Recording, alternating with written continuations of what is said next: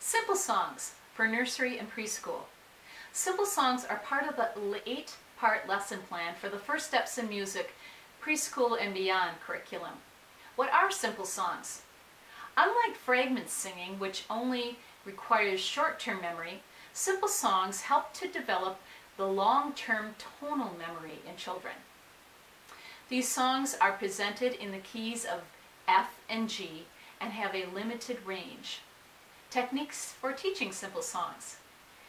You will learn more of these techniques in class, but here are a few tips to get you started. Sing the entire song several times before asking the child to sing it. And remember that you should sing for the child, not with the child. Encourage independent singing. A sample song would be Frog in the Meadow. And it goes like this. Frog in the meadow, can't get him out. Take a little stick and stir him about. Frog in the meadow, can't get him out. Take a little stick and stir him about.